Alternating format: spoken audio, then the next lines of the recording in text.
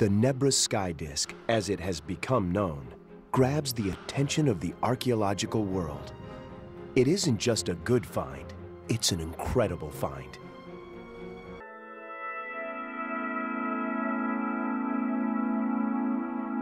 There, inlaid in gold, is the reason why it's been called magical.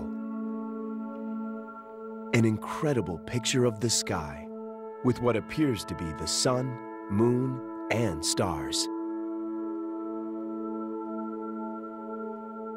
Nothing like this has ever been seen before.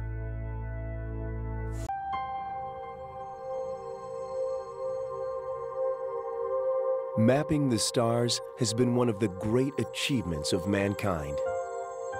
It is a task that has obsessed scholars and scientists for thousands of years.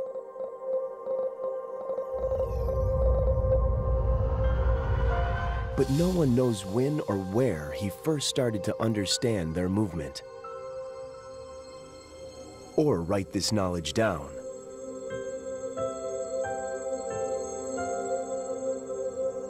What is known is that the Egyptians and Babylonians depicted their important constellations as animals.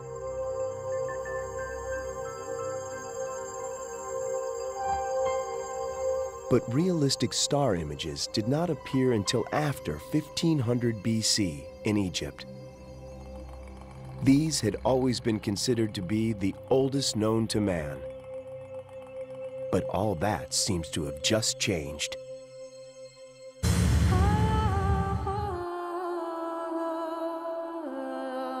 (1600 BC).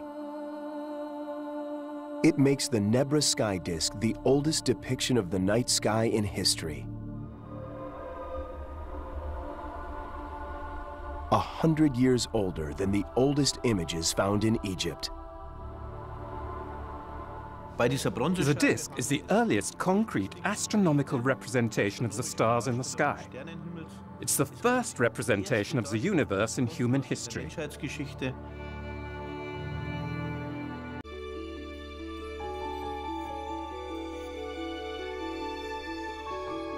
The sun ship is one of the most potent and enduring images in prehistory. And it originated not in Europe, but in Egypt.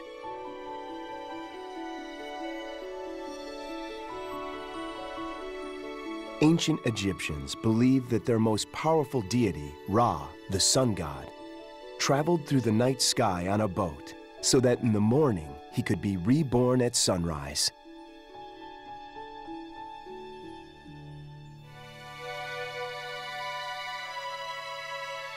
But what was an Egyptian idea doing on this allegedly European disk? Along with the sun ship, there are very deliberate shallow curves on the side. I didn't know what they were, but I measured the angle, and it was 82 degrees. 82 degrees is a very specific angle. And it reminds him of something that Europeans had known since the earliest of time. It is here between the high midsummer sunset and the low midwinter sunset where the sun travels at about 80 degrees along the horizon. Since prehistoric times, ancient monuments have been aligned to mark these solstices all across northern Europe.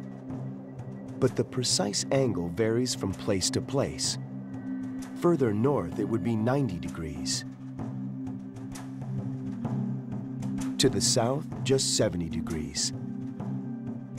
Only in a tiny band of Central Europe would the sun's journey measure exactly 82 degrees.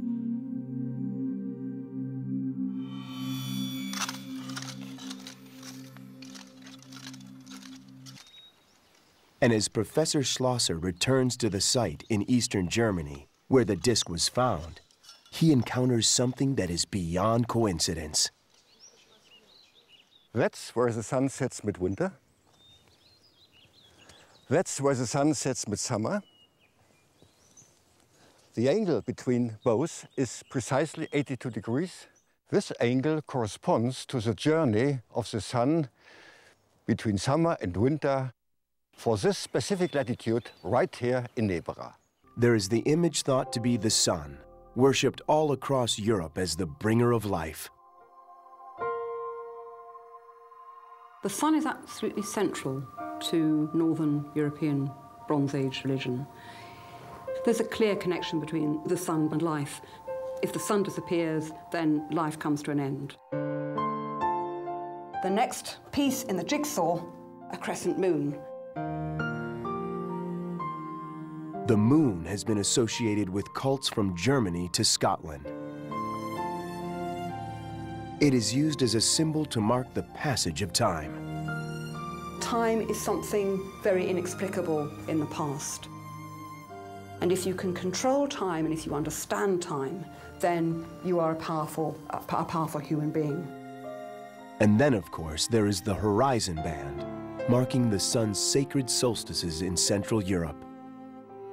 We can see that what is represented is something which marks the summer and winter solstices at sunrise and sunset.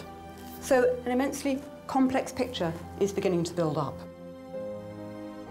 Alongside all these symbols from North and Central Europe, there is also the sunboat, found as far away as Egypt. We have mythologies from this period which tell us that the sun, during the night, travelled by means of a solar boat. And lastly, of course, there are the stars.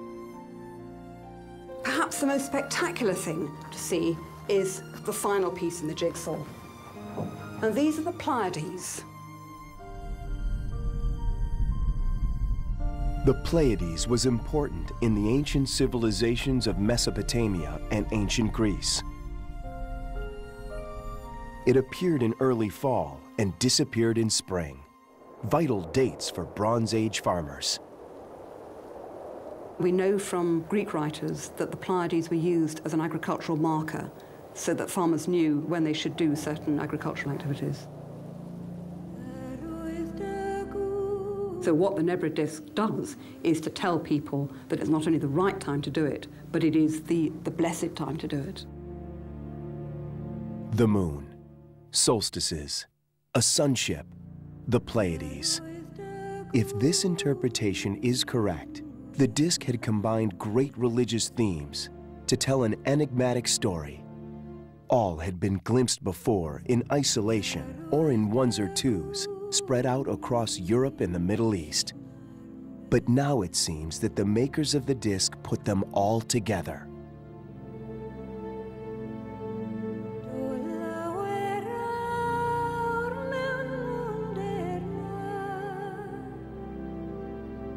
Seeing them all together, that's the important thing. I mean, that was what was so mind-blowing for me. We've got all together the sun and the moon, and that by itself would have been exciting enough. But not only that, but we've got symbol upon symbol piling onto this disc.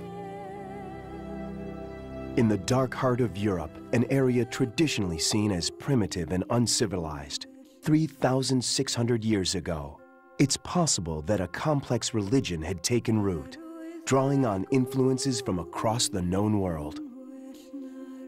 These symbols are all part of a complex European-wide belief system, whereby people looked at the heavens, worshipped them, worshipped the sun, worshipped the moon, aligned their monuments on the sunrise or the moonrise. And because Nebra has brought all these symbols together, it tells us for the first time, perhaps, what people were really seeing, perceiving and believing.